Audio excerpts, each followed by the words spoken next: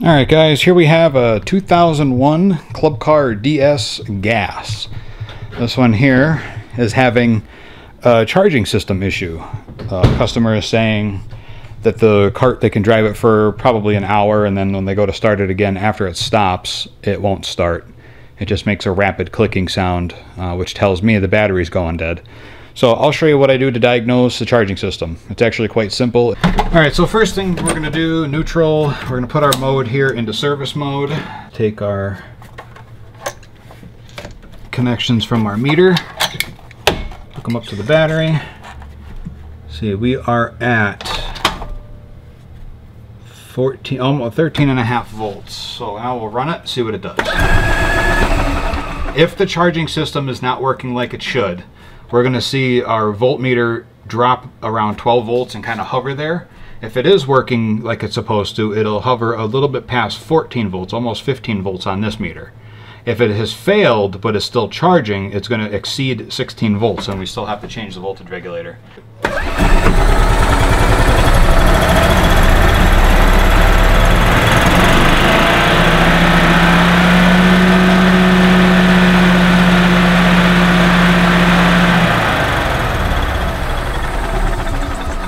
Now, as you can see, it didn't raise. It's kind of dropped a bit, and now it's floating back up to about 13 volts.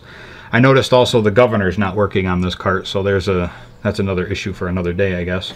So I guess what we'll do now is we're going to pop the control box cover off, and we'll take a look in there, and we'll take some measurements. Is there a screw? Oh, there is no screw. I didn't even see it. Okay, so we'll take the control box cover off.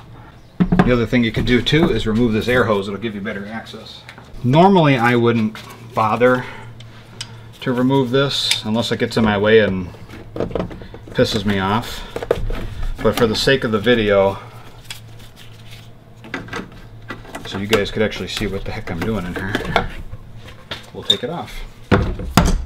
You probably noticed that the lighting's a lot better. I'm actually using a 4-foot shop light hanging from the golf cart's top in order to give myself and the camera more light. So what I'm doing now is I'm just cutting off these zip ties so I can lift these wires out of here a little bit easier.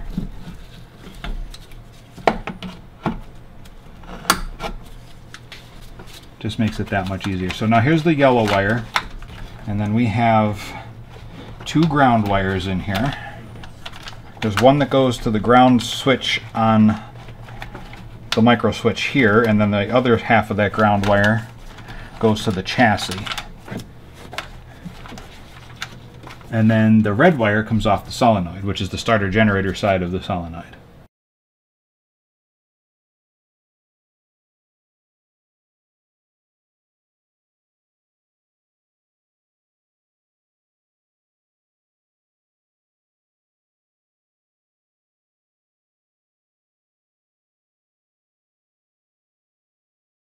Alright, so in order to basically test to see if the starter generator is in fact putting out the proper voltage, there is the yellow wire on the smallest stud on the starter generator itself, which here I'm going to use a wire that I have two alligator clips on, and we go basically right to ground with that.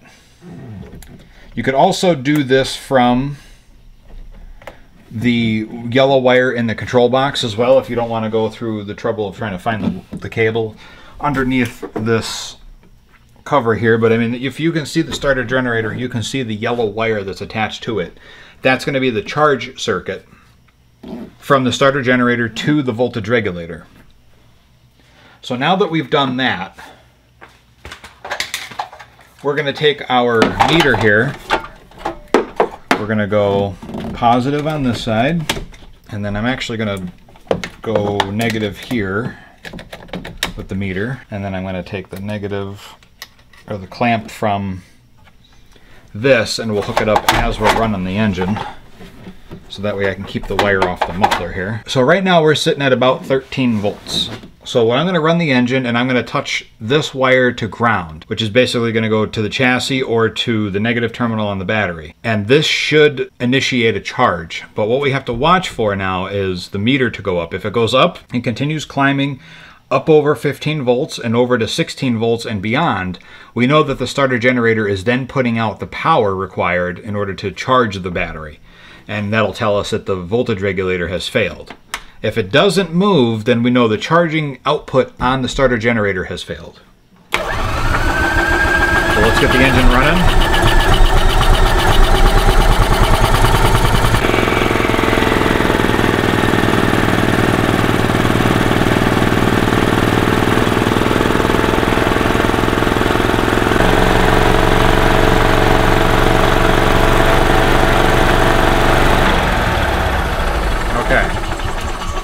So even throughout that RPM range, we have no voltage output. So this tells me that the charging circuit has failed. We know that we have a bad starter generator, so we have to replace it.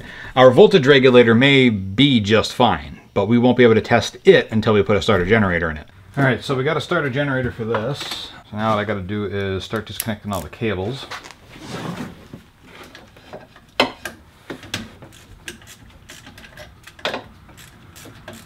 The new starter generator comes with all the nuts to anchor the wires to it, so we don't have to save the hardware off the old one.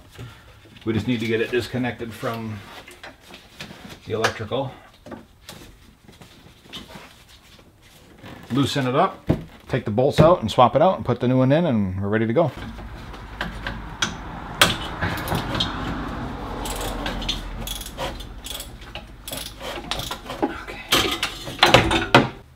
Now the mounting hardware for the starter generator, like the adjustment locking bolts and the pivot bolts, we do have to save those since we will need them to reinstall the new one.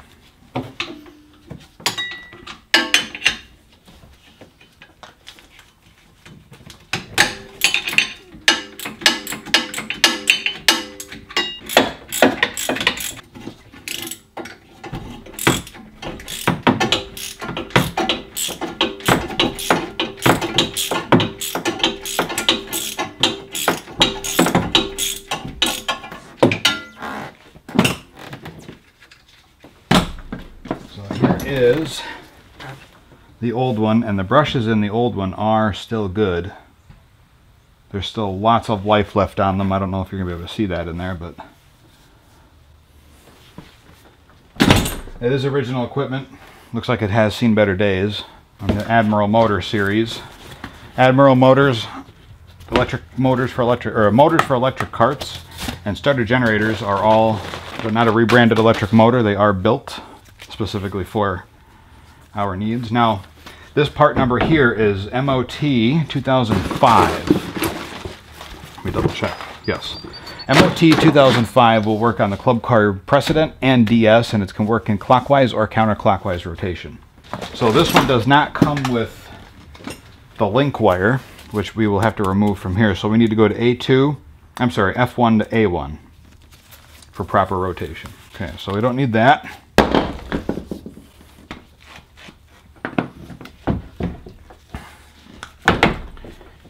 F1, and we'll install it onto A1.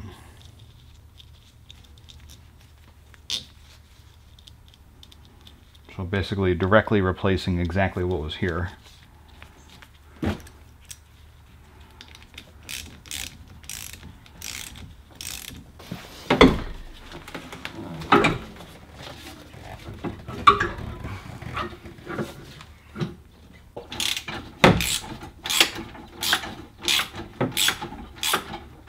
Now what I'll do to get the tension on the belt is I will stick a screwdriver between the starter generator bracket and the starter generator to get it somewhat tight, and then I'll get the nuts and bolts snug but not too tight where I can still adjust it, and then I'll put a breaker bar in there or a crowbar between the bracket and the starter generator to get the correct tightness. You never want to put a bar between the exhaust and the starter generator because you could end up crushing the pipe or breaking it. There we go. So get it as close as possible, but like I said, first I want to get these bolts a little bit tighter.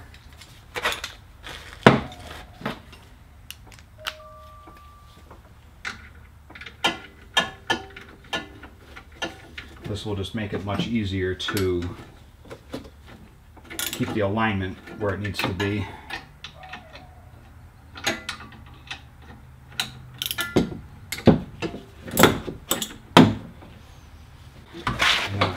Put weight on that to make it tight.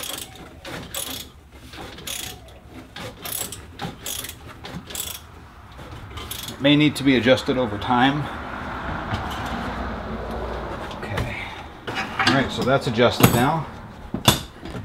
Belt's good. Now we can make all of our electrical connections. Or I should say the rest of our electrical connections. So since I ripped that glove and that glove, I don't really need them now. I could probably. And then I like to hold on to the battery or the cables that are on the starter generator to prevent them from spinning while I tighten down the nut.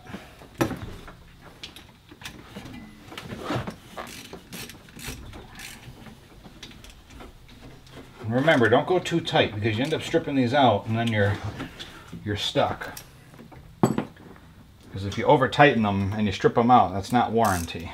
Okay, so our starter generator is installed. Now we can run the engine and do a voltage test. Put the key in. We're going to put it into service mode. See if this has fixed our problem.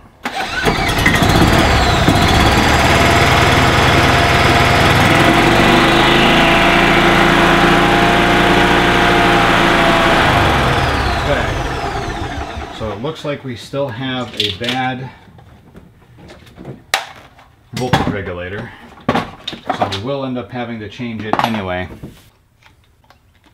Okay, DC volts. And now we'll see if our voltage climbs.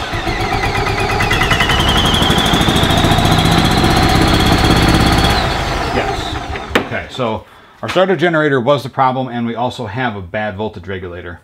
Our voltage was climbing from 13.4 volts. We hooked up the yellow wire from the starter generator's charging output circuit directly to ground with the voltmeter, and I watched the voltage climb up to 17 volts very quickly. So I know the starter generator is now charging like it should, but now we have to put the voltage regulator on so it controls the voltage and we don't blow up our battery. So now we have to put a voltage regulator in it like I originally thought. So unfortunately, sometimes it's not just one item that fails. Sometimes it does take two of them to fail. Okay, so I take the air hose off so we can see a little bit better in here. Hopefully you can see this. This is the switched drive circuit to the starter generator.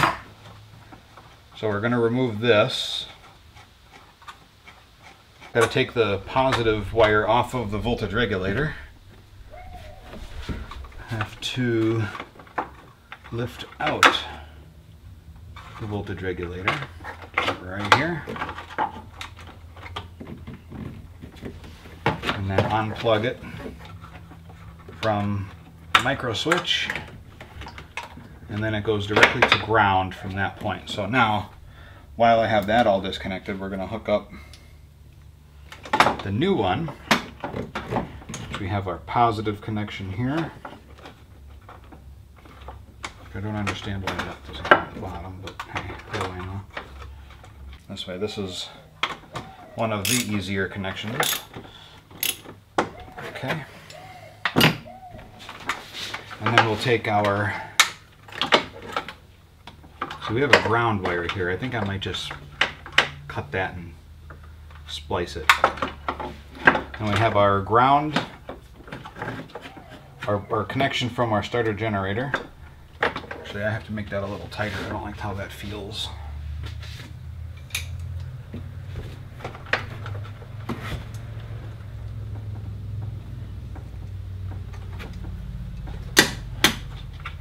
The bullet connector was a little loose for my liking. That's better. Okay. And then we have the negative wire that goes to our micro switch, and the other one goes to chassis ground. This voltage regulator is actually larger in diameter, or physically larger than the one we pulled out. So we won't be able to bolt it in, but I am going to leave the screw in here, so I know that it's in there. I'll plug in our, now this one here, I'll just cut that wire off because I'm not going to be farting around with that too much. And then where this ring terminal is that would go to the frame, we're going to cut this off and we'll put a splice connector on there so it makes it easier to service this again in the future. Because this is a consumable part, you know, it's something that will fail again at some point. They all do. Just the way it is, I suppose. You know, if they grounded it to like something that was a little bit easier to get to, it probably wouldn't be so bad. Plug in our switched ground, which basically this just sends the signal to ground to shut the ignition system down.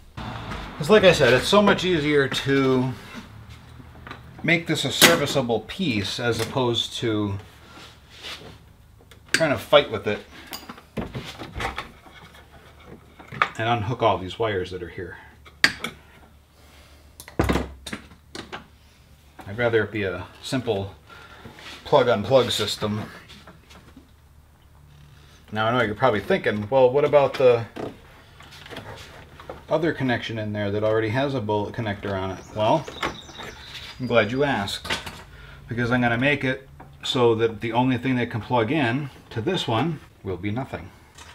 It'll have the opposite connection and compared to the one that comes off the starter generator.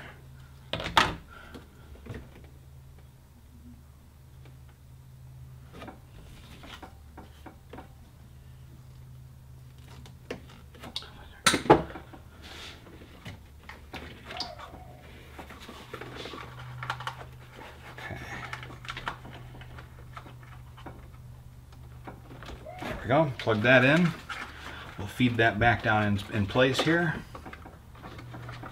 Put this wire back down in place. Now before I put the cover on, which, well, it doesn't really matter because it's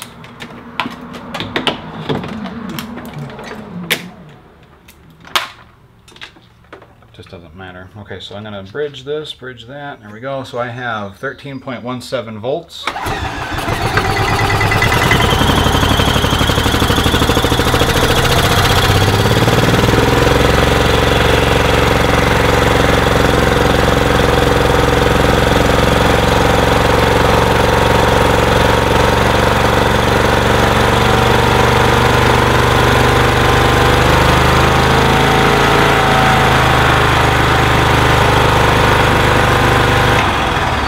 Perfect. 15.3 volts right on the money. So that is charging exactly how it should. 14.5 to 15.3 volts is roughly about where you want it to be. So that's good. That's a result. That is the result we need. So now I will put this air box or this air intake hose back on. There's no screw for the control box cover. The guy never put one on or didn't have one. I didn't have one when I got it. But yeah, that's pretty much it, guys. So we'll get this one all buttoned up. I'll put the access panel cover back on, and then this cart will be complete. And then I'll get in touch with the customer, let them know that we are done. So, all right, guys, I want to thank you for watching. If you have any questions, leave them down in the comment section below. Be sure to check out the video's description to links to products I use every single day to bring you these videos and to run my business. Be sure to check out the links to my website and social media pages. If you haven't, be sure to subscribe and hit that bell icon to get notifications anytime I upload a video to the channel. And as always, thank you for watching, and we will see you in the next video.